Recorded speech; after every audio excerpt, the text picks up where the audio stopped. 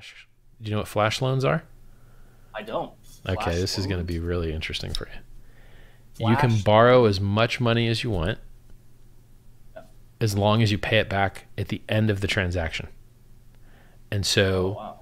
you can, if you see an arbitrage opportunity where I could buy this cheaper here and sell it more expensive there, you can get a loan for as much as they have.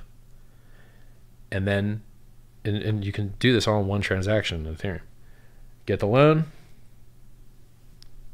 buy this thing, sell it over there, pay back the loan, transaction closes, you get your profit, lender gets his fee, done. And you don't have to have any collateral. You don't have to have any collateral.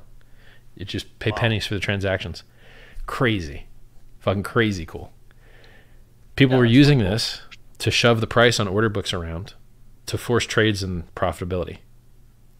Because people were designing margin products that didn't use time-weighted average price, so you could just push the price real hard for a short period before anyone else could fight you back and then win a trade. And they won like maybe like $1 million total.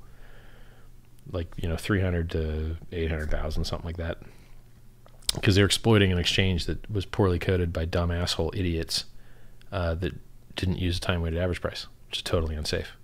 And we've known this in margin trading forever, which is why any other place like Shitmex or, you know, anywhere else you would trade with margin uses a time-weighted average price, so that traders can't just force a win by borrowing money to shove the price in one direction for a moment to close their trade.